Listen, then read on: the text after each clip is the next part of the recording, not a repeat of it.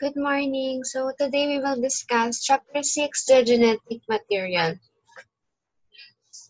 Okay, so a genetic material must carry out two jobs, duplicate itself and control the development of the rest of the cell in a specific way. So nagsabi nito ay si Francis Crick, 1953. So sino nga ba si Francis Crick? So katulad na na-discuss natin before ng prelim, so si Francis Crick is one of the two persons who won the Nobel Prize because they found out that the DNA is a double helix. Okay, so history of DNA. So ang ating first scientist is si Sir Friedrich Miescher, 1871. He is a Swiss physician and a biochemist. Isolated nuclei from white blood cells in the pus and found a substance with nitrogen and phosphorus in which he called as the nuclein. Later on, it was called as the nucleic acid. Next one is Archibald Garrod, 1902. He's an English physician. Link inheritance of inborn errors of metabolism with the lack of particular enzymes. Followed by Frederick Griffith, 1928. So he's an English microbiologist and he worked with Streptococcus pneumoniae bacteria, in which he found out that exists in two types, the type S and the type R. So the type S is smooth, and wherein it is enclosed in a polysaccharide capsule, while type R has no capsule. So also termed the conversion of one bacterial type into another, which is that called transformation.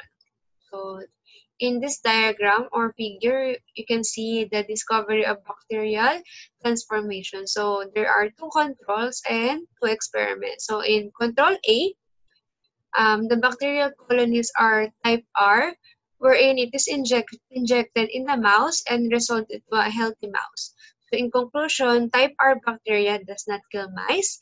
And control B, the bacterial colonies are capsulated, which is a form of type S bacteria. So in the result of the experiment, the mouse dies, and conclusion is type S bacteria kills mice. Then we have the experiment as experiment 1. Bacterial colonies were heat killed type S, so the mouse is healthy. So heat killed type S bacteria no longer kill mice. And the last experiment, there is a combination of rough non-virulent type R and heat-killed smooth virulent type S bacteria, which results that the mouse dies. And conclusions include that live type S bacteria in blood sample um, can kill. So type S bacteria transferred killing trait to type R bacteria. Then we have three physicians, Oswald Avery, Colin MacLeod, and Maclean McCarthy, 1944. They are American physicians. They treated lice S bacteria with protease and DNA. So only DNA prevented transformation. Thus, DNA is the transforming principle that can convert type R bacteria into type S. And so this is the transforming principle. So when the bacterial colony is break open, and there is the presence of protease, the mouse dies. And when the heat-killed smooth virulent type is break open, and the enzyme acting upon it is the DNase, and then the mouse lives. Then we also have Alfred Hershey and Martha Chase, 1953.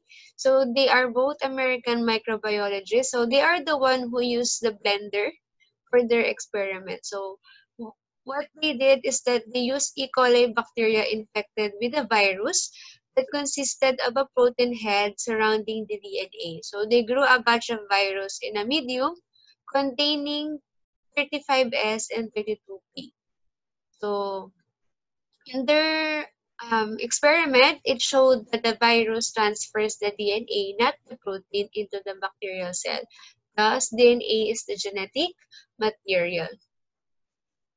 So the diagram you can see, the experiment that was done by Hershey and Chase. So, where's my pointer? Yan. Okay, so in the experiment, viral protein coat radioactively labeled with sulfur. So what happened? The viruses infects the bacteria and it was blended and centrifuged to separate the cells from the virus. So this what happened. The viral protein coats or the radioactive is in the upper portion and the bacteria with viral DNA is in the lower portion. While when they use phosphorus, what happens is the virus infects the bacteria and it was also blended and centrifuged, but the viral protein coats or the non-radioactive are the one in the upper portion of the test tube, and the bacteria with viral DNA, which is radioactive, is in the lower portion or under the test tube. Okay, next. So, discovering the structure of DNA. So we have Phoebus Levine. He's a Russian-American biochemist that identified the 5-carbon sugar ribose in 1909 and deoxyribose in 1929. He revealed the chemical distinction between RNA and DNA, that RNA has ribose as a sugar and DNA has deoxyribose as its sugar. He also discovered that 3 parts of the nucleotide are found in equal portions, the sugar, the phosphate, and the base, and deduced that a nucleic acid are the building block that must contain one of each component. Then we also have Erwin Chargaff in 1951. He's an Austrian-American biochemist. He analyzed base composition of DNA from various species and observed regular relationships. So he found out that the adenine is partnered with guanine and thymine is partnered with cytosine. So A is equals to T and C is equals to G.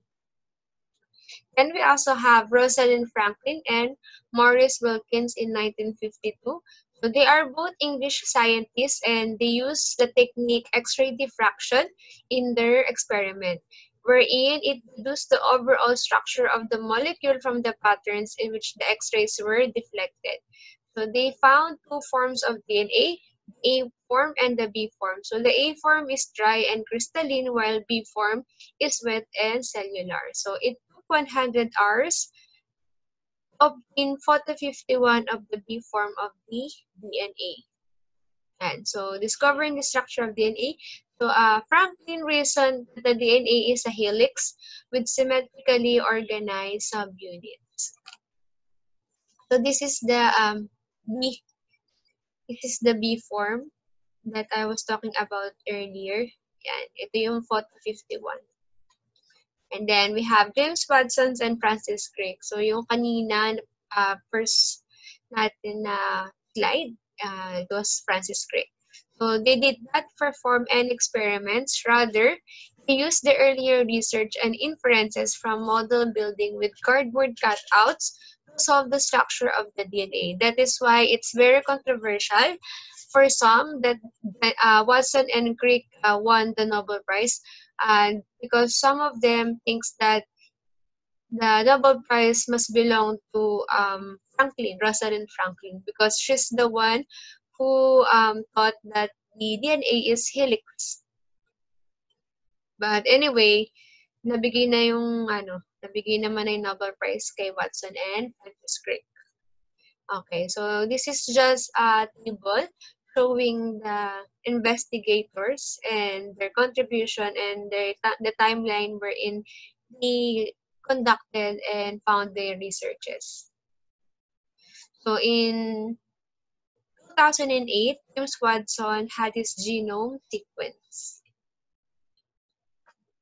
Okay, so what is DNA or deoxyribonucleic acid? So it is a molecule that contains the biological instructions that make each species unique. So DNA, along with the instructions it contains, is passed from adult organisms to their offspring during reproduction. So what is a DNA structure? So DNA is a secretion of a DNA molecule sequence of building blocks specifies the sequence of amino acids in a particular protein. It is also a single building block. Yeah, a single building block is a nucleotide. So each nucleotide is composed of a deoxyribose sugar, a phosphate group, and a nitrogenous base.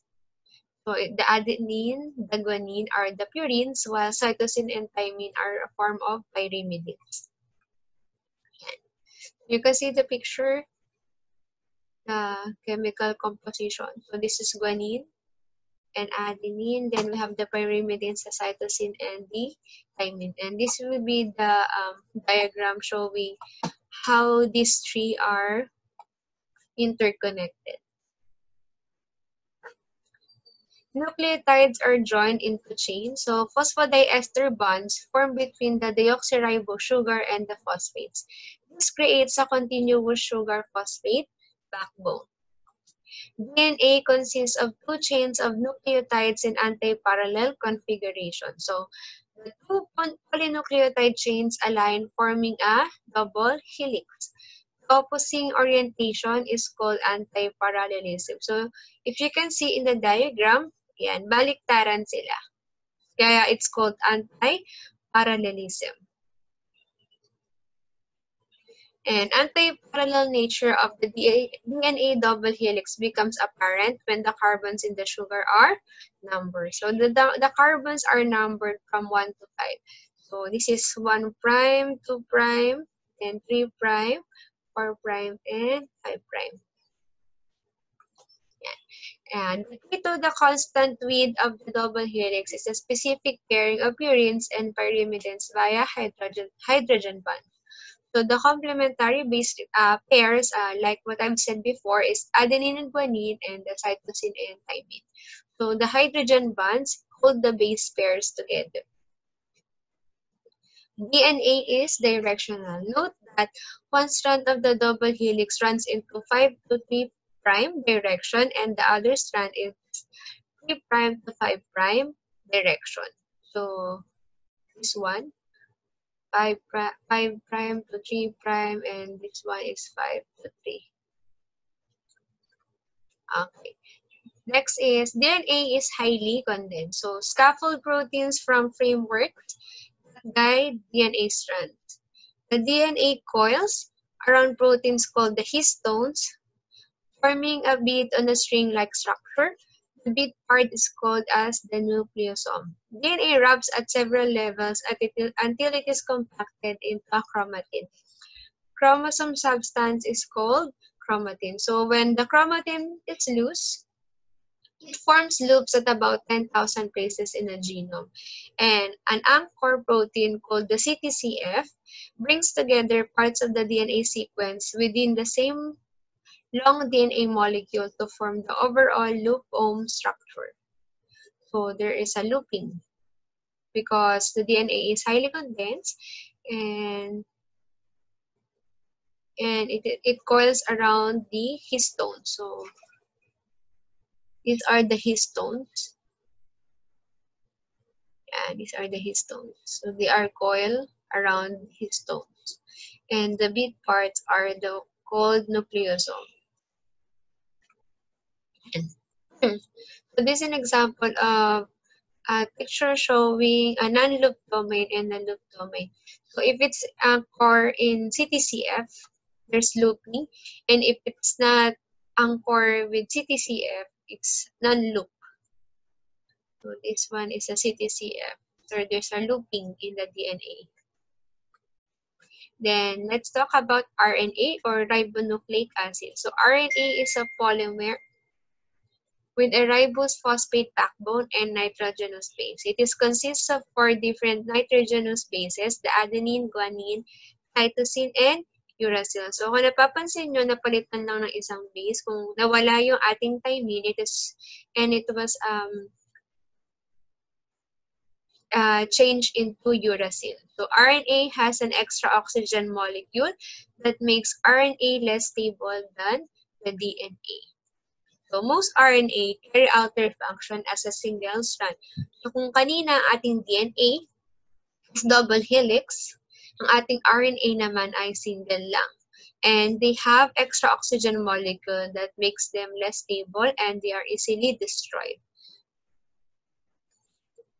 So what are the three types of RNA? We have messenger RNA, the transfer RNA, and the ribosomal RNA.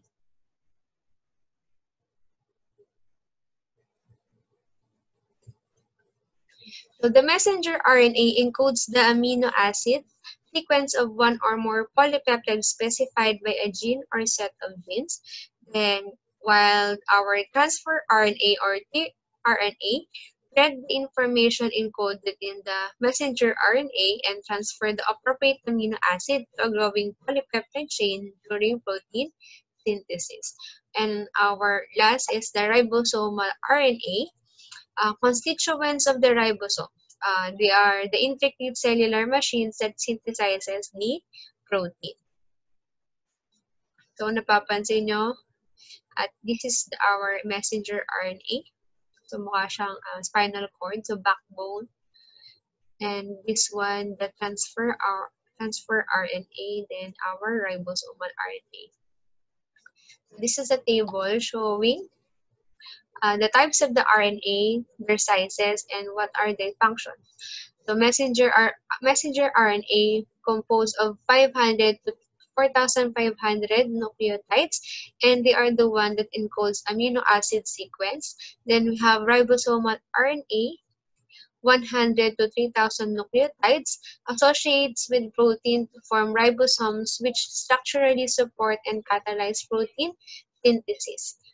Then transfer RNA, 75 to 80, transport specific amino acids to the ribosome for protein synthesis. So, yeah, for extra information, so our messenger RNA are the one that carries information that specifies a particular protein. So, there are the three mRNA bases in a row form a codon which specifies a particular amino acid. So they are usually 500 to 4,500 bases long. Differentiated cells produce certain messenger RNA molecules called transcripts. So information in the transcript is used to manufacture the encoded protein.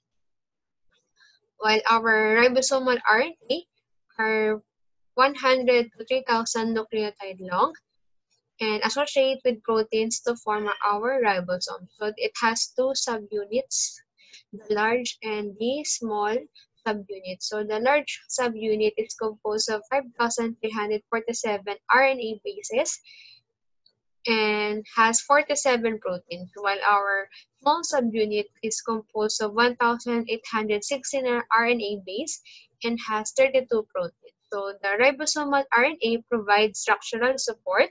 Some are catalysts and others help align the ribosome and mRNA. And we also have our transfer RNA. So it binds a messenger RNA codon and a specific amino acid. So only 75 to 80 nucleotides long. The 2D shape is a clover leaf and the 3D shape is an inverted L. It has two ends, so the anticodon is complementary to the messenger RNA codon, and the opposite end strongly binds to a specific amino acid. So in this photo, you can see the two forms. This is the 2D shape or the clover leaf, and this is one the inverted L or the 3D shape of our transfer RNA. And in this diagram, you can see the anticodon. And so, like I've said earlier, the anticodon is complementary to the mRNA codon, and the opposite end strongly bind to a specific amino acid. So you can see, the transfer RNA, it is connected. This one is the transfer RNA. You see, it is connected with methionine. This one is glycine and cysteine. Let's talk about the chromosome. So a chromosome consists of DNA and proteins with a small amount of RNA. It is duplicated and transmitted via mitosis and meiosis to the next cell generation. So chromosomes have long been described and distinguished by size and shape using stains and dyes to contrast dark heterochromatin with the lighter urochromatin. So heterochromatin consists mostly of highly repetitive DNA sequence, while our euchromatin has more protein encoding sequences. So what are the parts of chromosome? So the first one is the telomere, or also known as the chromosome tips. So each telomere repeats the sequence TTA and triple G. In most cell types, telomeres shorten within each mitotic cell division. Then we also have the centromere, or the center of our chromosome. It is the largest constriction of a chromosome. So it consists mostly of DNA and protein, and it is where the spindle fibers attach when the cell divides. So a chromosome without a centromere is no longer a chromosome. It vanishes from the cell as soon as division begins because there is no weight attached to the spindle. Then we also have the subtelomere. So chromosome parts that lie between protein-rich areas and the telomeres. Areas extend from 8,000 to 300,000 bases inward toward the centromere from the telomeres, and areas of 50 to 250 bases right next to the telomeres consist of 6 base repeats. Many of them are very similar to the sequence TA triple G of the telomeres. Then moving inward from 6 base zone are many shorter repeats. So this is a portrait of our chromosome. So the anterior portion is called as the P arm, and the lower portion is Q arm. So the the more darker color is heterochromatin, and the lighter one is called as the euchromatin. So this is the centromere, this the center, and the tip is called as the telomeres. Then this is the subtelomere. So what are the functions of chromosomes? So they are the most important function of chromosomes is to carry the basic genetic material, which is our DNA. So the DNA provides genetic information for various cellular functions, and these functions are essential for growth, survival, and reproduction of the organism. Histones and other proteins cover the chromosome. These proteins protect it from chemical and physical forces. Thus, chromosomes also perform the function of protecting the genetic material from damage during the process of cell division. And during cell division, the spindle fibers attached to the centromeres contract and perform an important function. So, the contraction of centromeres of chromosomes ensures precise distribution of the DNA to the daughter nuclei. And the chromosomes contain histone and non-histone proteins. These proteins regulate gene action, wherein the cellular molecules that regulate genes work by activating or deactivating these proteins. So, what are the types of chromosomes? So, we have 4 types of chromosomes. The first one is the metacentric chromosomes. They have the centromere present exactly in the center. So both sections are metacentric chromosomes, are therefore in equal length. So examples are the human chromosome 1 and 3. Then we also have the submetacentric chromosomes. The centromere is not present exactly at the center. So the centromere is slightly offset from the center, and both the sections are therefore not equal in length or asymmetrical. So they are examples are chromosomes 4 to 12. And we also have acrocentric chromosomes. So acrocentric chromosomes have a very very highly offset chromosome center. So therefore, one of the strands is very long and one is very short. So examples are human chromosomes 13, 15, 21, and 22. Then we have the telocentric. In telocentric chromosomes, the centromere is present at the very end of the center of the chromosome. And they are present in species such as mice, and the human does not possess this kind of chromosome.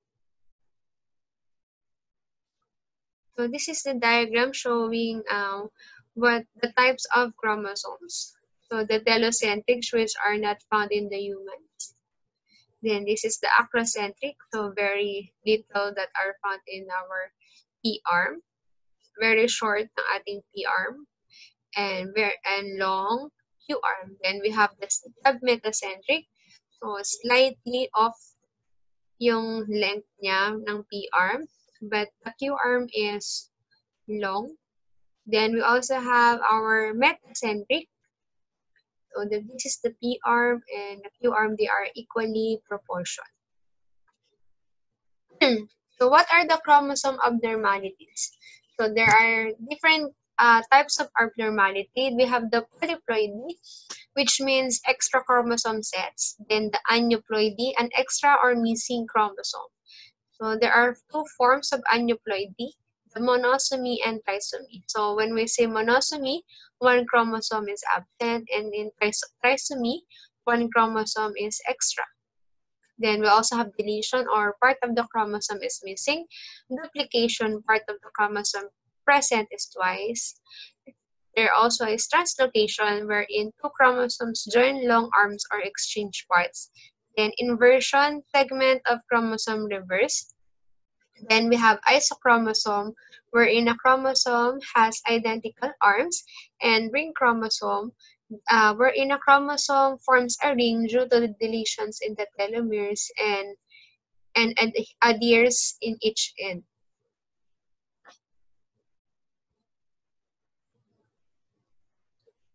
So what are the causes of chromosome aberration? So there are two forms of abnormalities, the numerical and structural. So in numerical, we have the polyploidy and the aneuploidy. So when we say polyploidy, there has been an error in cell division and possible multiple caused by multiple fertilization, while in aneuploidy, non-disjunction leading to loss or extra chromosome. Then in structural abnormalities, we have deletions and depletions and duplication, then translocation, inversion, dicentric or and acentric, wherein a crossover between a chromosome with the paracentric inversion and its non-inverted homologue. And we also have a ring chromosome. So these are the diagram showing the different kinds of chromosome abnormalities. Okay, and this is non-disjunction. So if you could see, then in the normal meiosis, so in meiosis 1, there are 2 daughter cells, and meiosis 2, there are 4 daughter cells. So they are in equal number. But if you can see in the example abnormal number 1, there has been a non-disjunction in the meiosis 1. So after their daughter offspring in meiosis 2, the first daughter cell loses the partner chromosome. So it was passed over the next offspring. And in this one, there has been a non-disjunction in the meiosis 2. Yan. So nagkaroon din na problem in the offspring. So napunta dito sa daughter 3 and 4. Yun dapat ay nasa 1 and 2. Yan. And this is example of haploid, diploid, triploid, and tetraploid. Okay. This is the end of our discussion. Thank you so much for listening, and I hope you learned something. Thank you so much.